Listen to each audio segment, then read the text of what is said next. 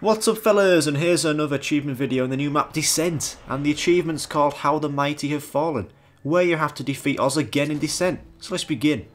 So, the only time you can get this achievement is when you get teleported to Oz on round 20. You go there around 13 and you kill Oz then, but this time you kill him again, but he's much harder to kill.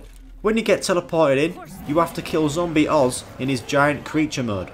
He has a lot of health and is very hard to kill, but the best way to kill him is with the Cauterizer.